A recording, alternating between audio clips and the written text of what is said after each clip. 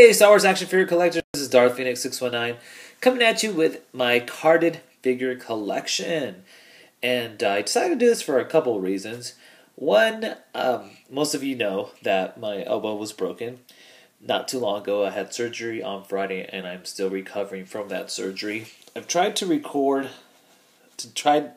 some reviews the last couple of days, but I just find myself very frustrated because I need two hands to do reviews, to manipulate figures, for lighting, for focusing, and it's just very hard to do that because, my arm's pretty much useless, all the way up to my wrist, so I can't move my wrist very much either. So I'm not getting this thing off until next Monday, the 23rd, and hopefully everything looks good and, I can continue with physical therapy and whatnot, but just very frustrating to do reviews, so I decided to do a different kind of vid today, and I might do a couple of different. I have some ideas for videos for the next week or so.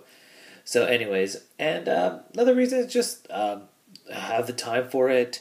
I'm here off work and going a little stir crazy, so decided thought some of you might be interested. I know most of you know that I keep most of my figures loose, and I do have a few figures carded. And just kind of wanted to show them off and talk about why I chose to keep them carded. So hopefully you guys enjoy this vid. Okay, so let's go ahead and begin.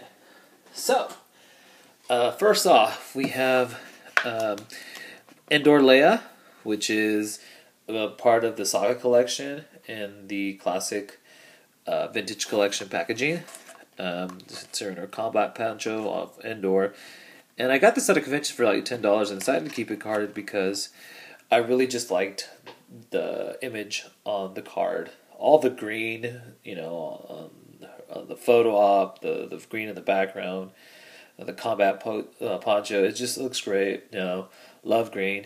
And it's just a really beautiful image of Carrie Fisher. Her smile and her eyes just looks really gorgeous. So, I can always get this at some other time carded. So there you go. Next, I have Asajj Ventress, and this is one that I decided to keep carded mostly because of that image there in the corner. I think that's some beautiful artwork there of Asajj Ventress. I mean, she is one of my favorite characters, and I have a few Asajjes already loose. I don't have this one loose. The figure itself looks okay. I know it doesn't have the best articulation, so got this for $5. Thought it looked pretty cool, and kind of want to start a carded Asajj Ventress collection since, she is my favorite figure.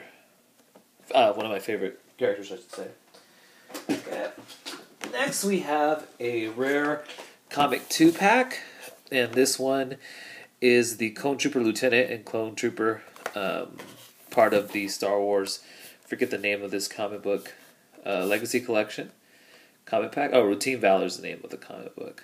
So this one's a really rare pack, actually. Not even quite sure how much it retails for. I think it's somewhere above $50, but at times when I look this up on eBay, I can't even find mid on card ones. You'll see the figures loose. So with the advice of some fellow YouTubers, decided to keep it carded. Even the images, the product shots on the back are of other rare comic packs.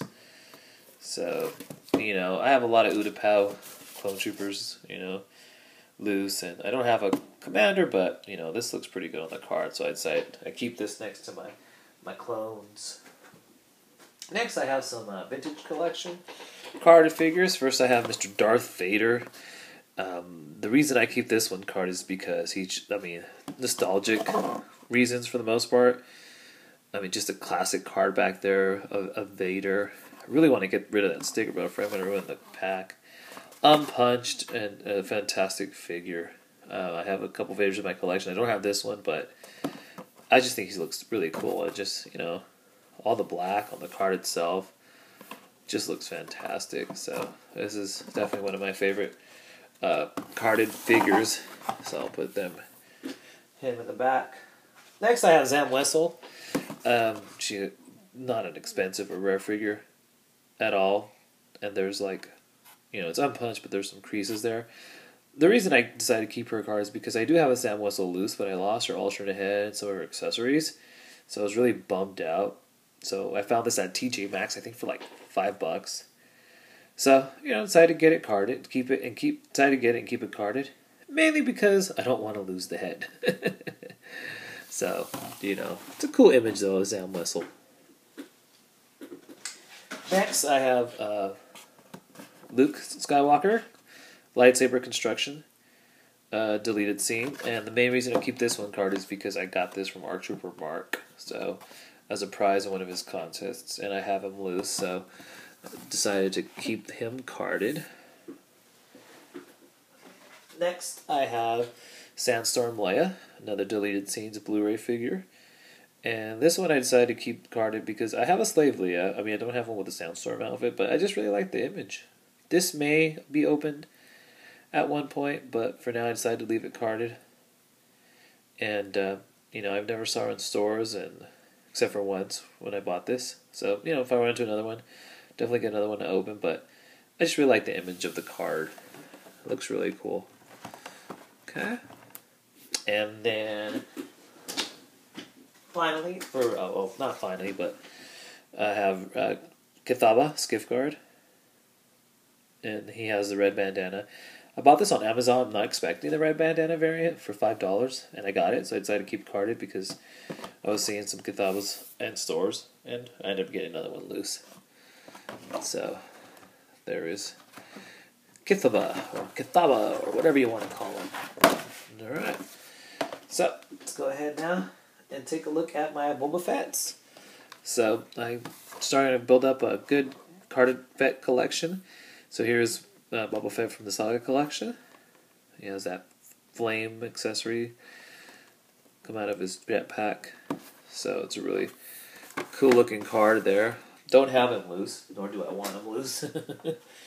Another one, I don't collect any Power of the Force figures. This is the only one I own, and I only got it because it was a carded Fett. Got it for $5. Got a nice little image there of Boba.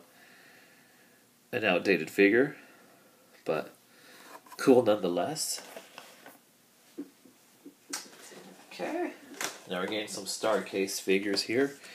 We have the Macquarie Concept Boba Fett. This is an outstanding figure. I don't have this one loose. I actually did find him a second time, but I gave him to my nephew as a gift, and he lost his figure, which was upsetting to hear, but oh well, he's a kid.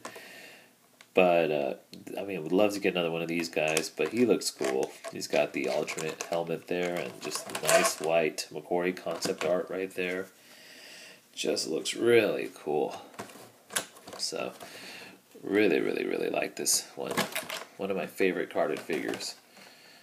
Okay. Next we have a BOTC 2004 Boba Fett. One of my top favorite figures. Definitely have this guy loose. And it just looks great, the vintage collection card. So, really cool. Definitely one of my favorite carded figures as well. Another Boba Fett here. This is the one in the prototype armor. So I, did the mail-in rebates for this guy, and was very happy to get him. Wish I had gotten a second one because it would be nice to have another one to open. But just a killer-looking card.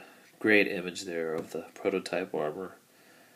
Looking very suave in the white. So that's a great, great looking card. Animated debut Boba Fett. So have this guy loose too. And really cool 30th anniversary packaging. Okay. So Bastila Shan. I actually found this one at Target for $10, and for some strange reason decided that I wanted to keep her carded, and boy, my God, I did, because she has definitely gone up in value in the last couple of years, and I was lucky to get another one as a gift from the Forces with Jesse. So the figure itself is pretty good. That art right there is beautiful. Great image there of Bastila. Next, we have the Pre-Cyborg Grievous, which I found for $3 at a flea market. This one's very cool. I decided to keep it carded because I can always get a loose one for a decent price. But this one is so cool. And just that art, once again, beautiful art. Like I said, you gotta love the 30th anniversary packaging. Next, I have this guy right here, which is a Shadow Scout with speeder bike. Really unique packaging. This was a San Diego Comic Con exclusive. And I mean, he looks so cool, and I've always been tempted to take him out, but I just love the packaging. It's very unique in its design. It's got the Imperial symbol there, and a great artwork. There's that, the symbol again. It's kind of a glossy metallic finish there, and it just looks great. This guy looks wonderful.